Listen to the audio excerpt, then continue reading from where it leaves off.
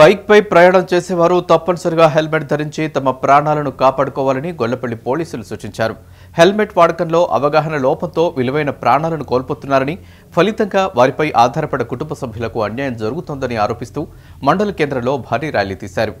Bike నడిపేవారు తప్పనిసరిగా helmet వాడాలని, లేని పక్షంలో చట్టపరమైన చర్యలు తీసుకుంటామని పోలీసులు తెలిపారు.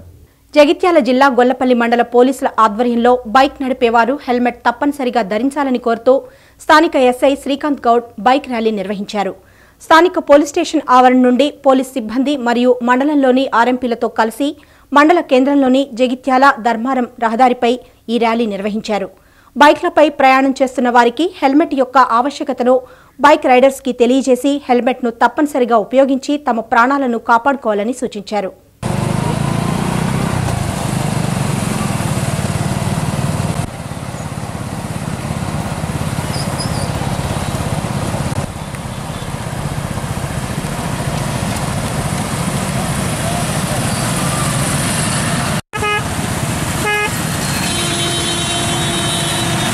అనంతరం గొల్లపల్లి ఎస్ఐ మీడియాతో మాట్లాడుతూ ద్విచక్ర వాహనదారులకు హెల్మెట్ పై అవగాహన లేకపోవడంతో హెల్మెట్ పెట్టుకోకుండా రోడ్లపై ప్రయాణం చేసి రోడ్డు ప్రమాదాలకు గురై తమ ప్రాణాలను కోల్పోతున్నారన్నారు.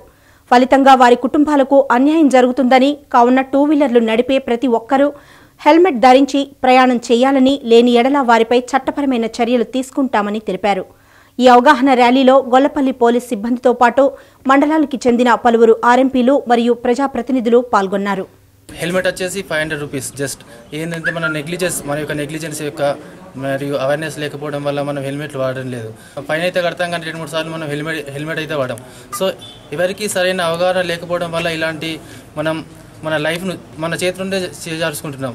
అందు గురించని మనం మన పోలీస్ స్టేషన్ తరఫున మన ఇక్కడ లోకల్ మన ఆర్ఎంపీస్ కానీ మన యూత్ కానీ వీళ్ళ సపోర్ట్తో మనం అవగాహన కల్పించాలనే ఉద్దేశంతో ఈరోజు మన గొల్లపల్లి హెడ్ క్వార్టర్లో పోలీస్ స్టేషన్ ఆధ్వర్యంలో మనం అవగాహన కల్పించడం జరుగుతుంది. నా యొక్క సూచన ఏంటంటే ప్రతి ఒక్కరు కూడా హెల్మెట్ ధరించాలి.